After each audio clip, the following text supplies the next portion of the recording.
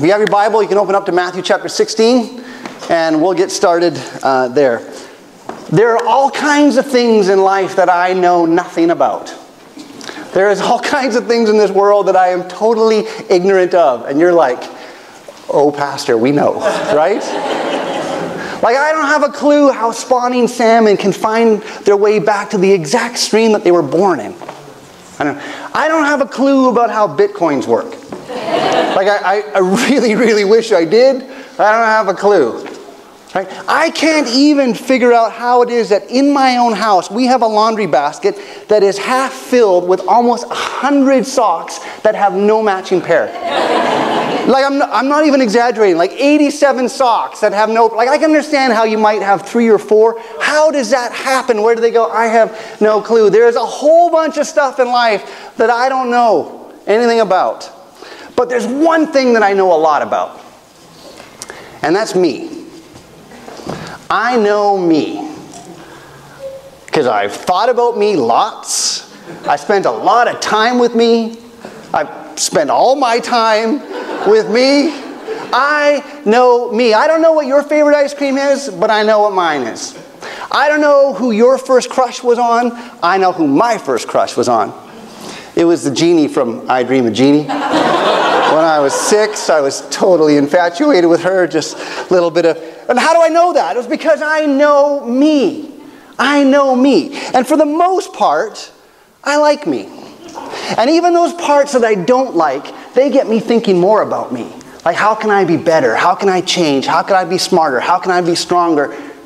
Or at the bare minimum, how can I hide those parts from you so that you will like me more? Because as much as I like me, I want you to like me as well. In fact, I wish you would spend less time thinking about you and more time thinking about me, because I loom large in my life. Larger than anything else, larger than anyone else is where I loom. And the same is true for you. We live our lives thinking that life is a movie about us, where we're the main character and everybody else has these kind of stand-in parts. And we want people to stop watching their movie and start watching our movie, so maybe they'll give us, some Oscar nods and some thumbs up. So we try to, put the best character on screen that we can. We want people to like us because we're so fixated with us. We just need to stop and acknowledge that there is an incredible, powerful force in you that pulls you into you. That pulls your gaze on you. And it's equally true for all of us. And I know it's true because if somebody handed you an old group photograph, who is the first person you look for? Who is the person that you stare the longest at? It's you. Because nobody looms larger in your mind than you. We have a strong propensity to be preoccupied with ourselves. And then along comes Jesus.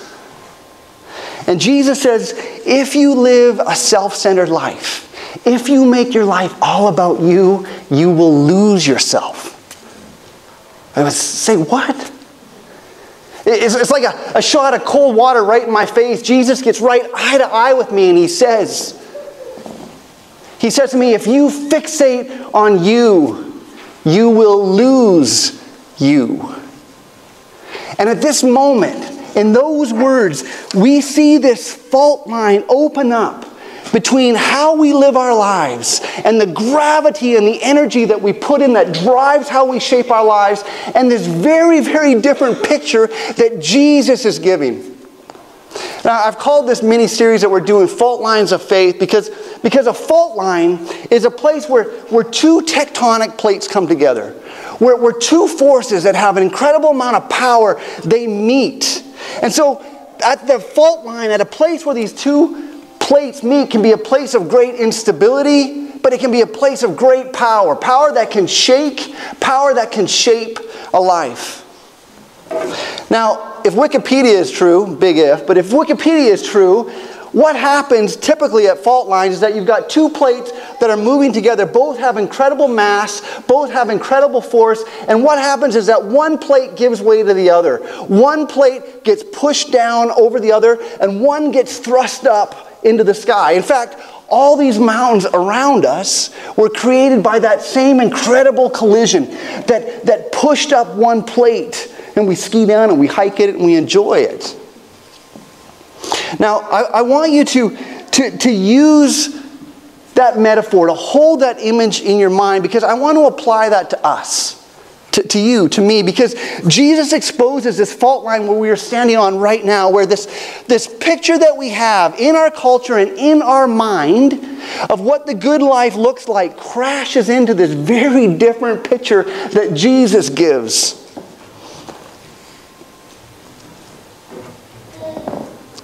His words put me off balance, because they're the exact opposite of what everything else and everybody else is saying. And so over the next 3 weeks, I want to look at three forces in your life and mine.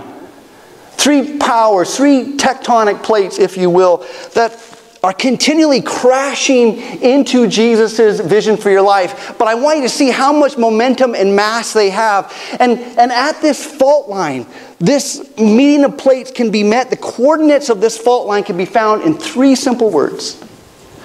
Me, mine, and more. Me, mine, and more. These three little words mark the place where Jesus' vision for your life is either pushed down and buried under this enormous weight of individualism, materialism, or consumerism, or this becomes a place where your relationship with God is actually thrust up above your life, where it towers over the rest of your life the way the mountains, the Rocky Mountains, tower over the prairies. Well, that brings us to Matthew chapter 16. And it brings us to a guy named Simon.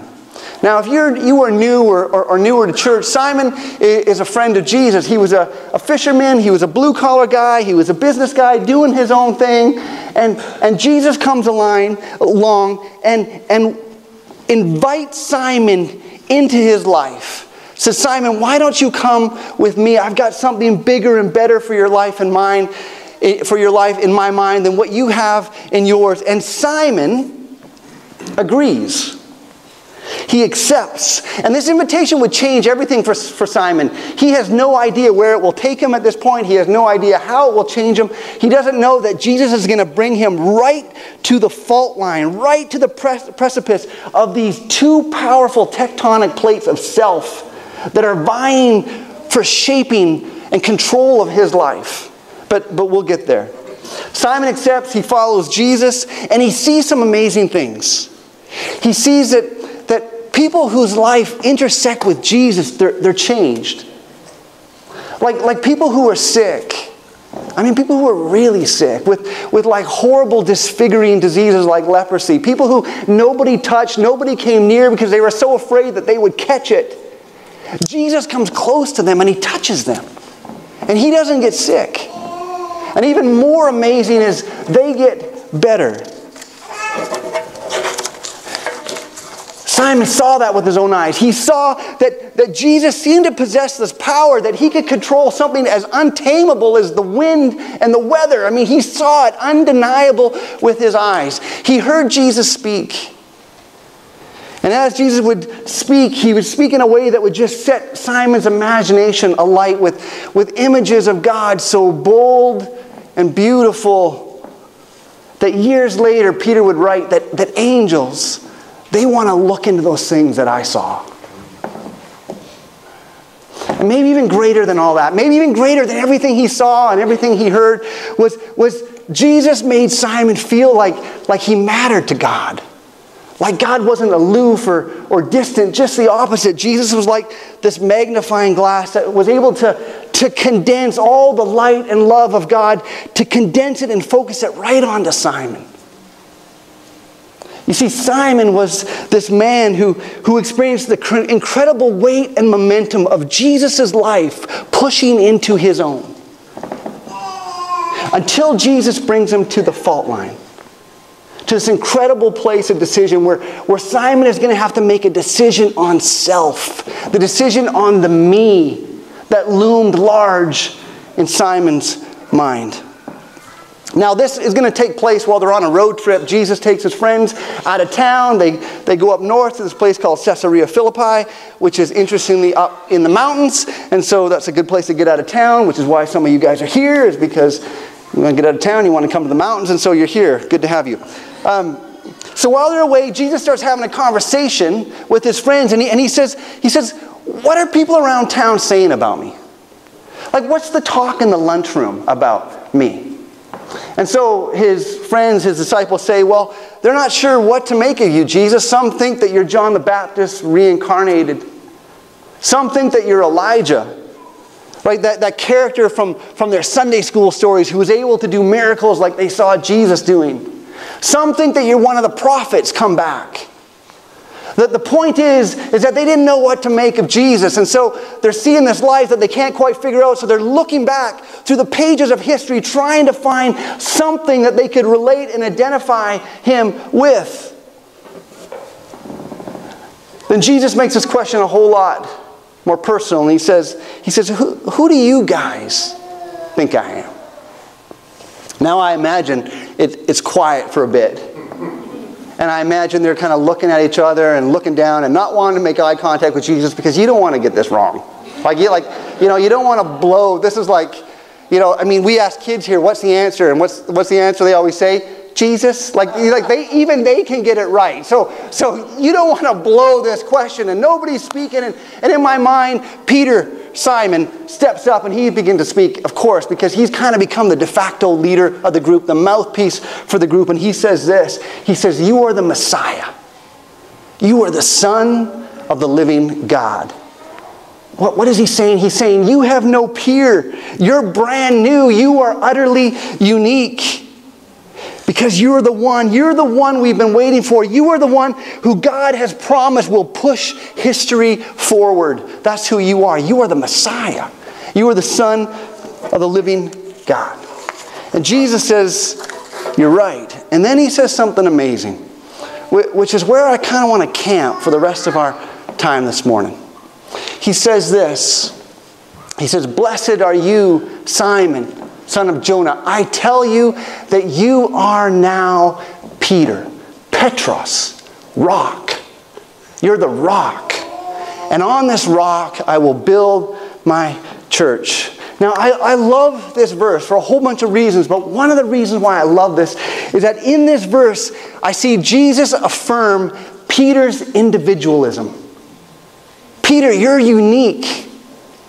You've got a unique story. You've got unique gifts. You've got a unique role to play. So I'm giving you a unique, special name.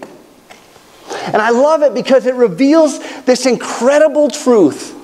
This truth that we take for granted, but this truth that was revolutionary in Jesus' day. And the truth is this, that God sees us as individuals, deals with us as individuals, calls us as individuals. The Messiah sees Simon as an individual, calls him by his unique name, invites him into a unique role, which is revolutionary. You see, up until this time, if you know any of the story of God's people, up until this time, God dealt with his people, the nation of Israel, as a nation. So, what happened to a part of the nation? What happened to the nation happened to everybody in the nation. It didn't matter whether you were good or bad, whether you were righteous or wicked. By and large, what happened in the nation, everybody had the same consequence. If the nation prospered and God blessed it, everybody prospered, even the shyster. And if the nation was being disciplined and they were sent into captivity like God did in 586 to Babylonia, even the righteous Jeremiah packed his bags and went into slavery. Because at that time, God dealt in big, broad brushstrokes with his people. But that's all about to change. No longer would the masses of people, would they come to the temple to meet with God, with some people in the cheap seats, way, way, way back, trying to get a glimpse of what God's doing. God was not doing that anymore. God was coming close to people in Jesus, meeting people, calling people, identifying people as individuals. This is revolutionary. That's why Jesus says stuff like this. He says, if any of you has a sheep that falls into a pit on the Sabbath, will you not take hold of it and lift it out? How much more valuable is a person than a sheep? He'll say this, are not 2 sparrows sold for a penny? Yet one of them cannot fall to the ground outside of your Father's care. Even the hairs on your head are all numbered, so don't be afraid. You are worth more than sparrows. This is radical. This is Jesus saying, as big as God is, He is so concerned with you as individuals. He knows each of the number of hairs on your head. I don't know the number of hairs on my head. There's 2 of you I know the number of hairs on your head because the number is, that's it. That's why I know. Right? I don't have a clue about that. Jesus is trying to give a picture of a God who is so intimately involved, so concerned with individuals, that even the amount of hair on your head, He knows. This is revolutionary, that everyone, unique, distinct, is loved and valued by God. And let me just set a pause and step out of the sermon for a sec. Because you need to understand, if you trace, the development of culture and the development of Western culture, this idea that was first promoted by Jesus becomes a thing that obliterates any idea of class or caste. Every society up until this point had structured itself with the haves and the have-nots, the ins and the outs, the special, the ordinary.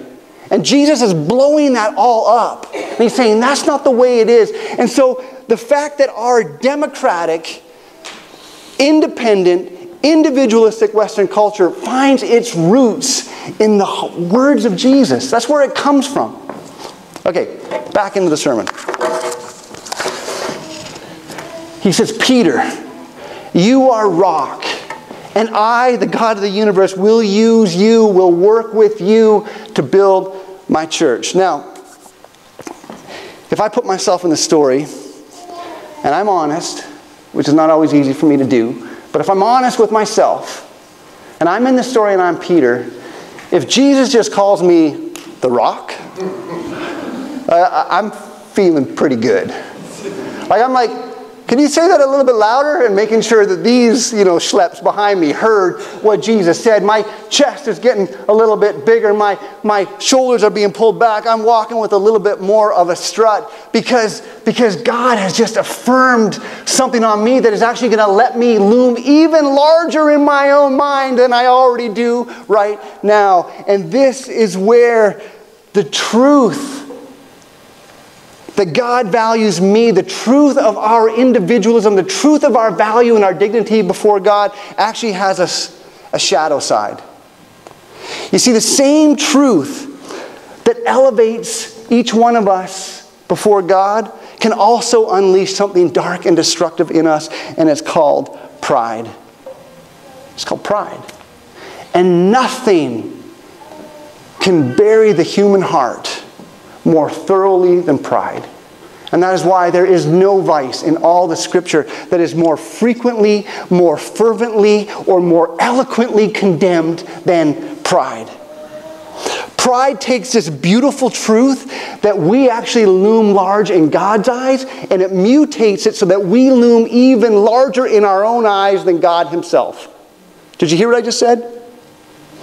Pride takes this incredible truth, the individualism that we all have, that we all uniquely matter to God, that we all uniquely loom large in His eyes. It takes that truth and mutates it till we loom larger in our own eyes than God Himself. And I know that's true because that's exactly what's going to happen to Peter.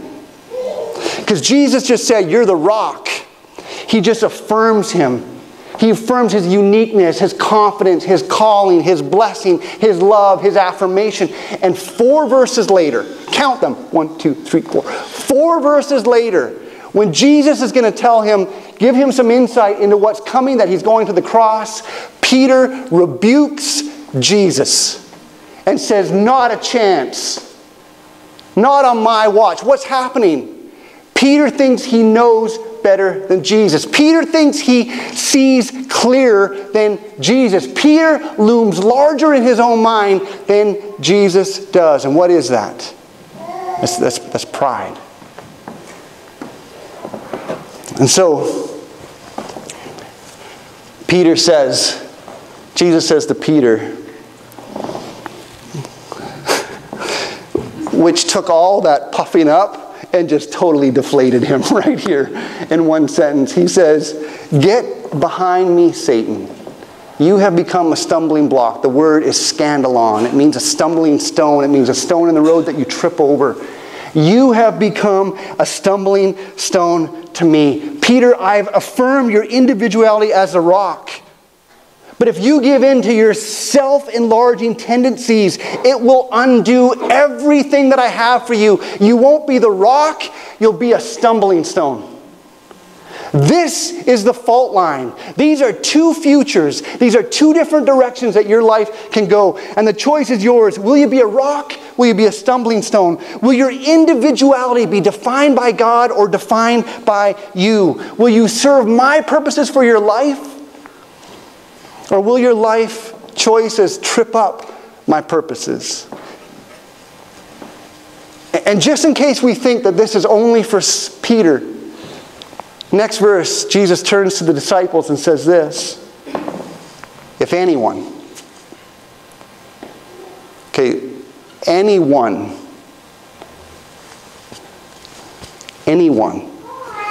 anyone would come after me, he must deny himself, take up his cross and follow me. For whoever wants to save his life will lose it, but whoever loses his life for me and my purposes will find it. And there is the fault line for Peter, and there is the fault line, the choice for all of us. Will this incredible momentum and power I find in myself to define myself by myself, to lift myself up, to have a life that makes me loom large in my life, will that shape my life? Or will Jesus' words say, no, that will cause you to lose your life. The only way that you find it is to deny, to lose your life. Ah, that feels like death. That feels like death. How does the cross rise up in your life? How is it elevated? How is the self, the big, bold me, subsumed under God's purposes? It's by denying myself, Jesus says. Now, Jesus' words come in the context of community. Right? Let's come back to Peter. Peter, I want you to give your life to build up my church. I want you to be about others. I want you to invest in others. I want you to make much of them. I want you to lift them up. That is how you will be a rock. And here's the truth that Jesus knows that we need to grab hold of. Is that when we open our lives up for the service of others, for the good of others, we will be surprised to find that it actually doesn't diminish ourselves. We become more of ourself. We unexpectedly discover that we become more of ourselves when we focus more on others. Now that's the opposite of what our reflexes are. It's the opposite of what our individualistic culture tells us. This is the exact place where those two tectonic plates of self and Jesus' picture of self are crashing. But Jesus knows what he's talking about. And parents, you know that Jesus knows what he's talking about. I want you to think back to before you had kids. Right? When life was all about you. All your money was for you. All your time was for you. You could sleep in if you wanted. You could eat cereal for supper if you wanted. You could, really, all the decisions were made by you. You loom large, right? Some of you worn out moms and dads are like, this sounds awesome, but stick with me. Here, stick with me, right? And then, one day you're at the hospital and the doctor hands you this little pink, wiggling little bundle of life. And at this moment, you realize that your life is suddenly about more than you. That suddenly there's somebody else that you're meant to care for and look after and invest in and pour yourself into. Now, do you remember that moment? Do you remember when you first held them? I do. And it was emotional and it was overwhelming. But let me ask you the question. When you went home at the end of, day one as a parent, when you have this little life given that you have to invest in, did you feel like you lost yourself? Did you feel like you were somehow diminished? Or did you feel like you just discovered a whole nother part of yourself? Did you feel like you just swelled up more? Of course you did. Because when you live your life for only you, you become smaller. That's what Jesus is saying. Peter, if you want to gain your life, deny yourself. And denying yourself will mean building up my church. You're going to be all about others. Jesus is going to reinforce this to Peter over and over and over again because he's as thick in the head as we are. In fact, after Jesus is resurrected and he meets Peter and they're having breakfast of fish on the beach together. And Peter's a little bit sheepish and Jesus says, Peter, do you love me? And Peter says, Lord, you know I love you. And what does Jesus say? Feed my sheep. Feed my sheep. And you see, this isn't just a command that Jesus is giving so that Peter will love Jesus more. This is a command Jesus is giving because Jesus loves Peter. Because Jesus knows the way that Peter will fully come alive and fully be about himself is if he pushes down that inward self-centered tendency and makes his life about others. That's what Jesus knows. And Peter didn't get it at first, and it took him some time, but eventually he did.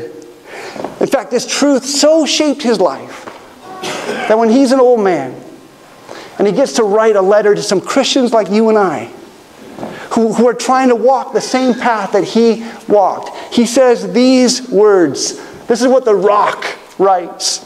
He says, you are like living stones. You're little rocks. You're just like me.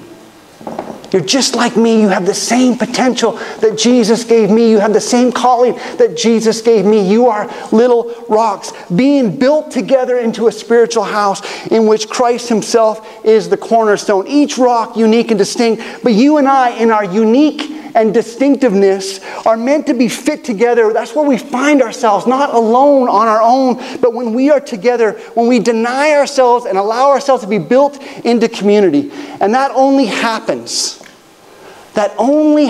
when we are willing to lay down our guard and be vulnerable and be real and resist that powerful impulse in me that says I must always and only project strength. I must always and only show those parts of me that are polished. You see, that's part of denying ourselves.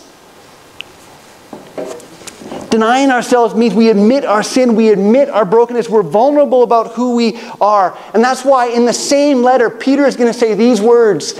He's going to say, clothe yourself with humility towards one another. Don't be like me. Don't let the calling of Jesus let you loom larger in your own mind. Don't go to a place of pride. Clothe yourself in humility towards one another. See, pride fixates on the elevation of self that will only let others see those parts of ourselves that we want them to see. But the truth is, that's not who you really are.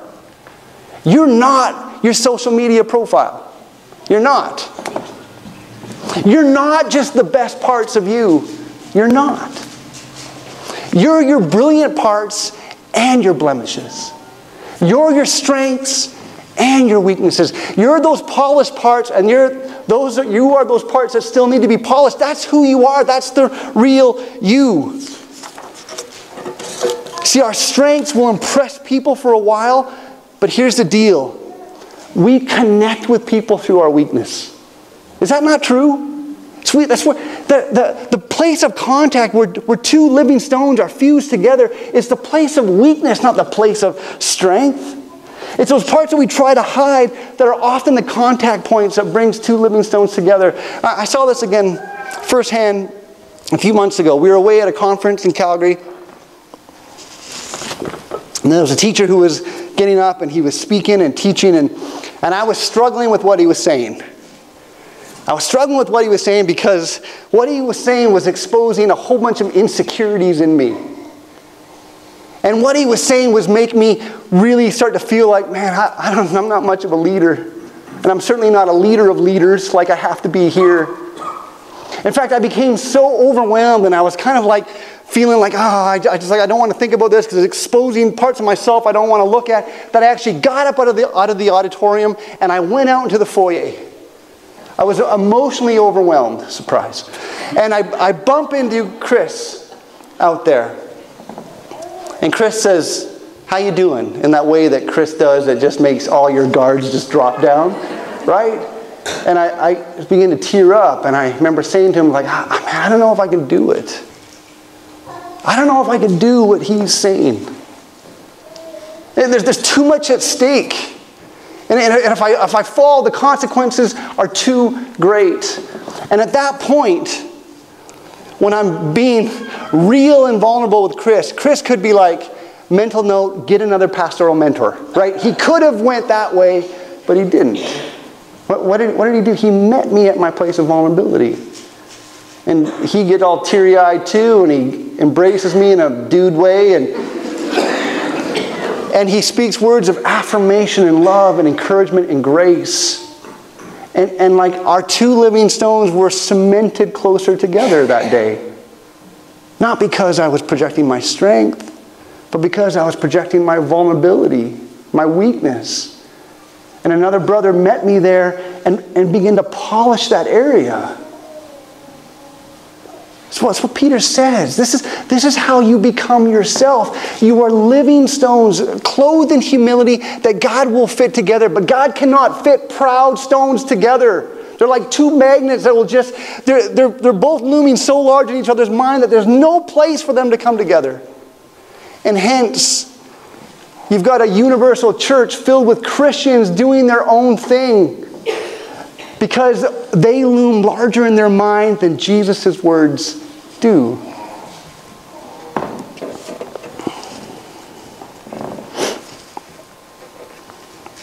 So let me ask you a question.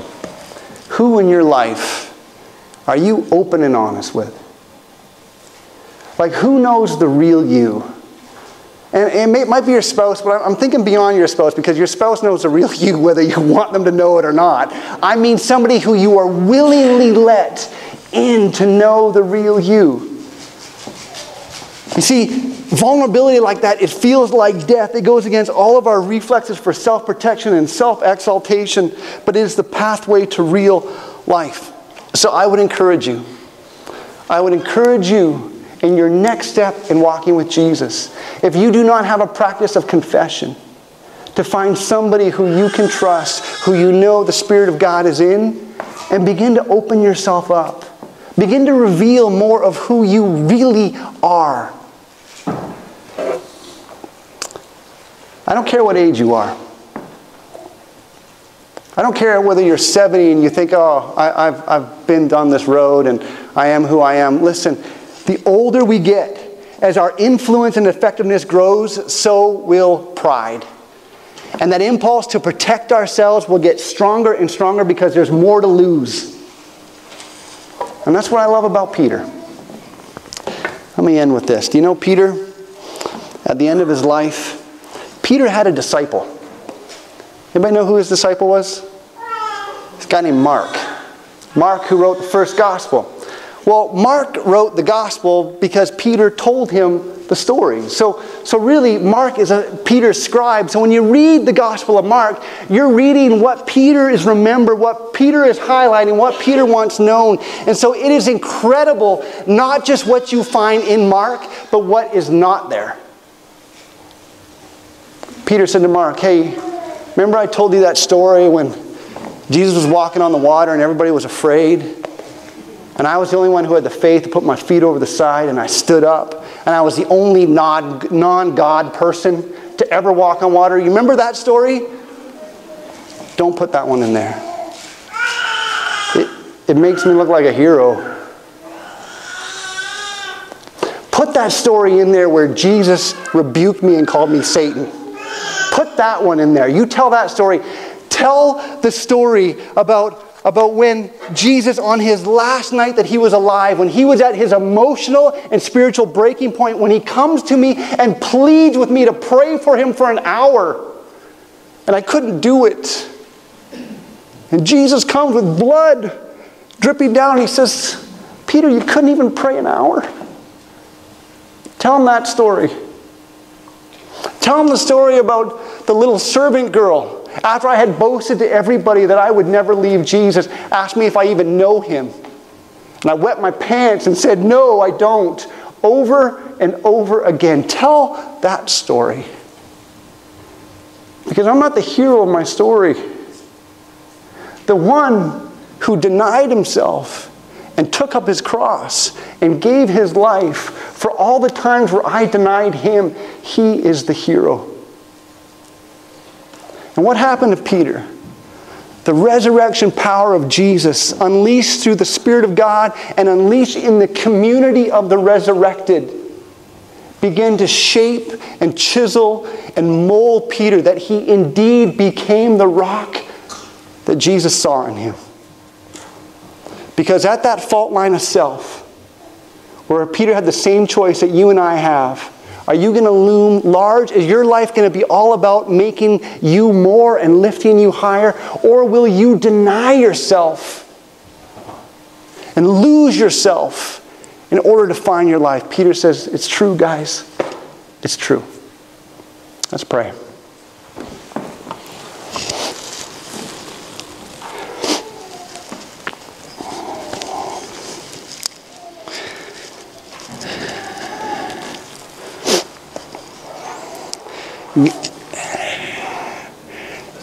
God, it is a paradigm-changing truth